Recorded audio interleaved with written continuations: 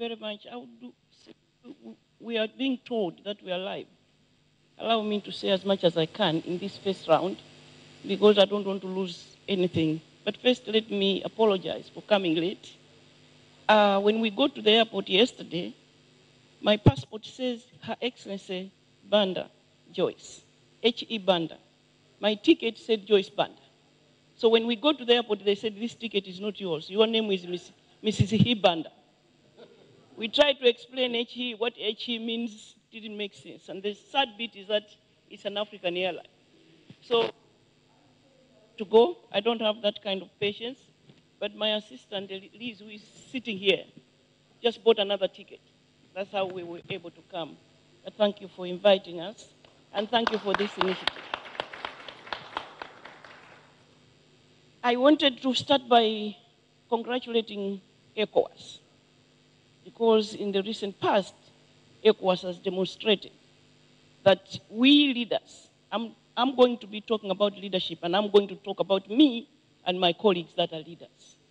We can sometimes decide to prolong our stay, we can decide to abuse our people, but ECOWAS has demonstrated that they can intervene and bring us back to our senses. Secondly, I would like to say that from what I have experienced, I'm going to be talking about what I have seen, I have learned as a leader, the lessons that I have drawn, and maybe give examples.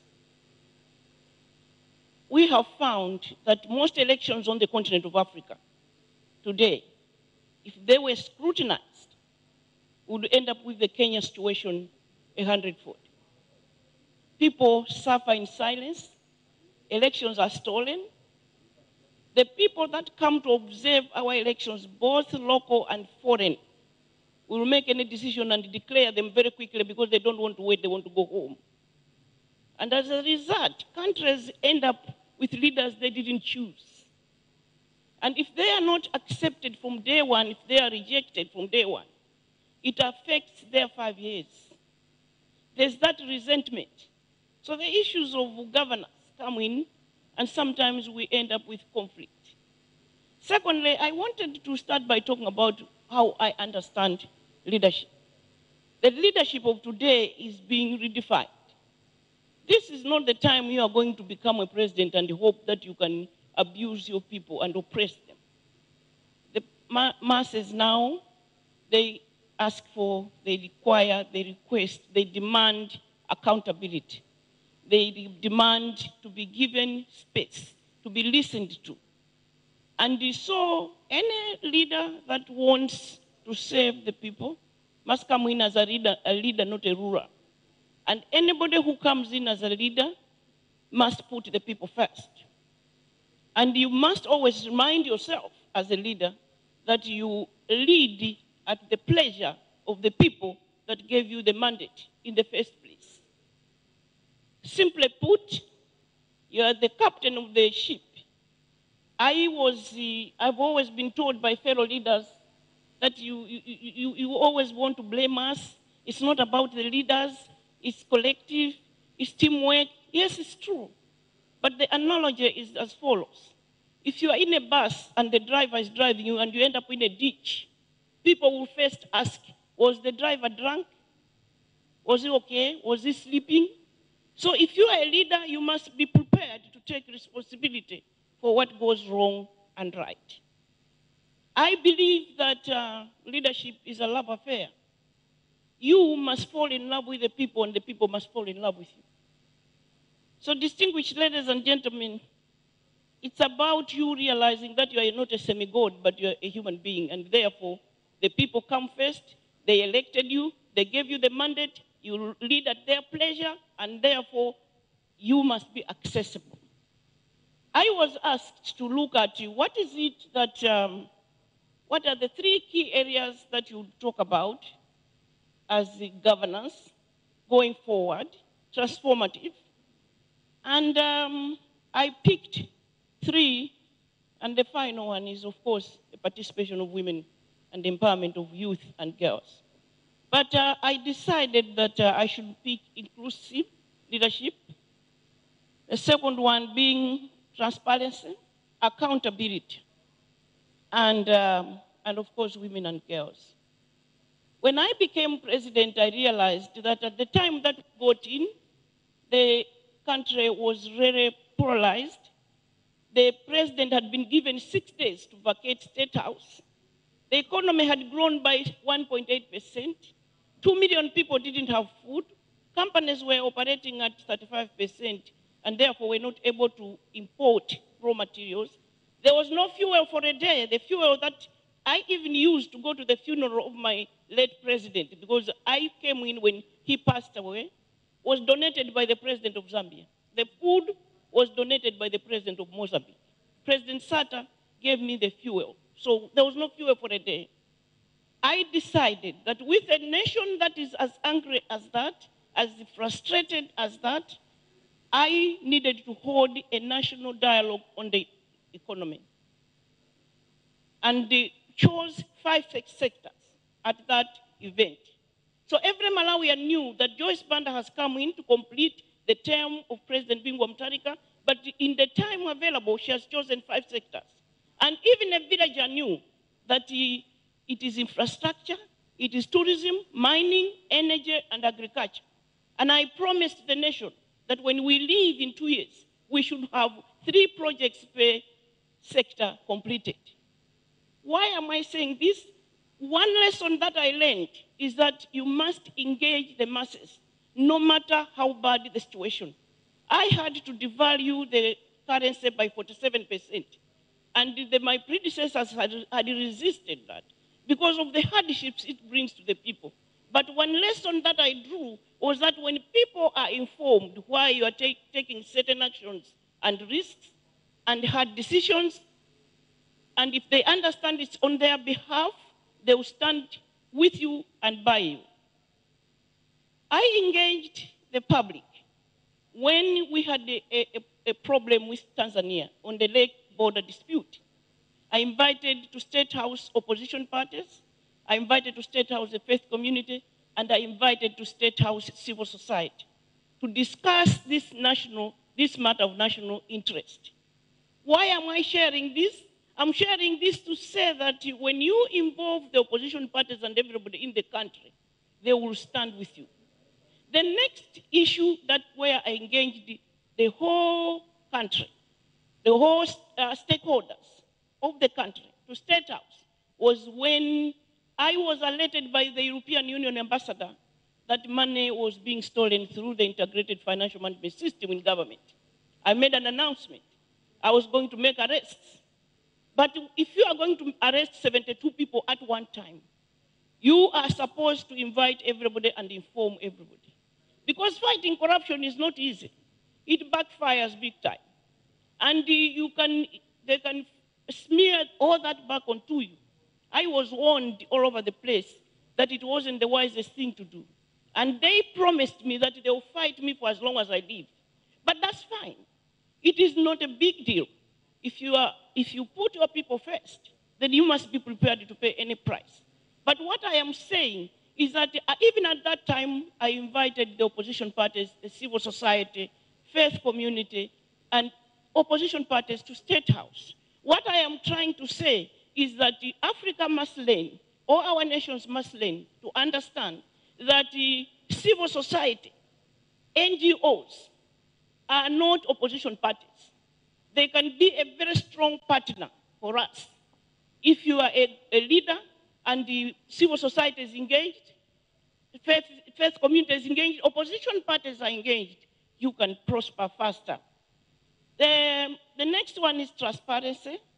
I believe that, just like my colleagues have said, that press trust, press freedom is key in a nation if you want to prosper. When I got into office, on the global index, we were at 145.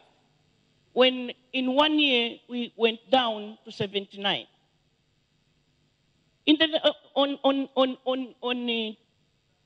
On transparency, again, it is about corruption.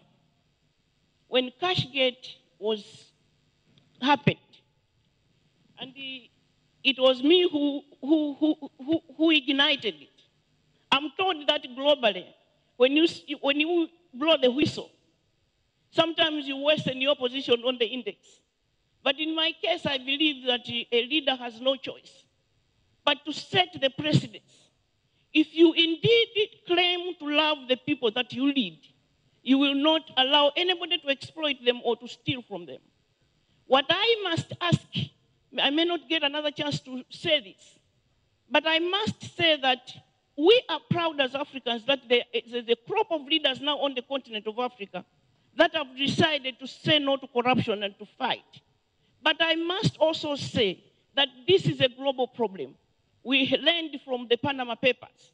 Therefore, it's a fight for both the West and the South. We must fight together.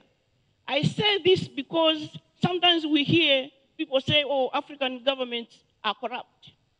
But then tell me why, as a leader of a country, I have left office, I come in your country, and I buy 5 houses, and I open 50 accounts. You don't ask me where I got that money from.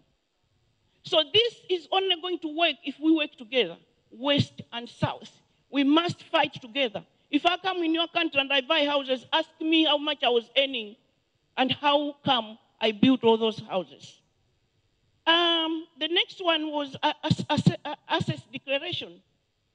I didn't draft the bill, but I realized that as part of being transparent and accountable to our people, they must see from us that if you have a private jet, you can sell it. You can go on the commercial flight. But also, our people want to see that when you come into office, you had 2 houses. And when you come out of office, you have 4 houses. You must explain where you got the other 2 houses. I took that matter to Parliament, and I am proud to say that bill was passed as well. So even as I sit here, 4 years later, every July, I still have to declare what I have, what I had when I went into office, and what I have now, what I have acquired during the year, every July. It is important because it builds trust in the people that we lead. The next one is accountability. I believe that this continent is not poor. I believe that we are a rich continent. Well, it is on the internet that the richest man that ever lived was an African. 3 or 4 times Bill Gates was from Mali. Yeah, so what happened to us? I believe that it is very important for us to put our priorities right. I have a dream like Martin Luther King, that a day will come when we shall have diamonds for cash, gold for cash. In our countries, we shall give cash transfers right now, but the money is donated to us from donors. Why can't we use the natural resources that we have? Why can't we use our diamonds to make sure that poor families get money, to make sure that the girl child in that household goes to school? Why is it that in other countries, the same diamonds, the same natural resources have been used to brutalize the people that we lead? Why is it that we don't understand sometimes as leaders that these natural resources belong to the people, they don't belong to our pocket? Why is that hard to understand? So I believe that we must be accountable. The people in our countries must see how their resources are used. They must see who is exploiting them. I take always Botswana as a very good example. From as early as the President Seretse Khama, how he put systems in place that would make sure that they would safeguard the diamonds they have. And now today, it's a country that we can all be proud of. Finally, I wanted to talk about, to conclude, I wanted to talk about the issue of women and girls. I have just completed a fellowship at the Woodrow Wilson Center and Center for Global Development. I've been looking at the issue of the girl child, and I've been looking at the issue of women's participation in leadership. The girl child, the African girl child, in a typical rural setup, age 0 to 10. I don't have time to go through what is going on there, but I can say that we must work in partnership with the West and make them realize that we are grateful for all the resources they bring for the adolescent girl child. And I don't want to undermine that support. But I want to be that when we begin to focus on the girl child, the adolescent girl child, it is too late. Most of the initiations, mutilation, trokosh, breast ironing, cleansing in Malawi, and all that initiations are happening between the ages of 0 to 10. By the time we start focusing on this adolescent girl child, as far as I'm concerned, it is too late. I've made the recommendations in that paper, so anybody can read it. But as for women's participation in leadership and the youth participation in leadership, in 1964, in the 1960s when we became independent, men and women in their 20s were cabinet ministers. In my country, even the Secretary General of the Malawi Congress Party was 20 years old. What happened to us? Why do we tell young people that they are leaders of the future? Why are we prolonging postponing their participation in leadership? Why we are losing out? And the youth themselves need to stand up and to demand that there will be nothing about them without them. And take to task the African Union to say, we want to participate in leadership. Something has gone seriously wrong. As for women, we were women leaders before colonization. We were leaders on this continent. Number two, we as a continent, we are doing better than most. If we check, we'll find that we have had 4 presidents on the continent of Africa. Other continents are still trying to get 1 woman into State House and failing. But how are they being treated? Why is it that we deliberately want to sideline more than half of our population? As far as I'm concerned, it's a loss to our nations. Somebody has asked, what does feminism mean to you? As an African woman, I say that we work with our men. We work in partnership. We don't antagonize men. We work with them because people insist that they are the problem. Well, then they can be part of the solution. We have benefited as Africans to get women in leadership because we work together. Number two, we find that the country with the highest number of women in parliament is on the continent of Africa. So I'm proud to say we are doing well, but we could do better. And it is a matter of common sense that we can participate in leadership. This world is losing out half of its human resource. We are more than 50% of this world, and the last time I checked, we also brought into this world the other half. Thank you.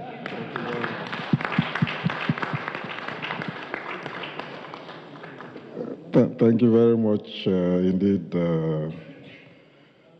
President Banda, for those remarks, which in essence tells us that inclusive leadership is key to transformational governance in every sense of the word. And that in addition to this, and I guess we'll come back to that dimension, transformational governance may be desirable, but it is not a tea party. And we must be ready for the battles involved in securing transformational governance.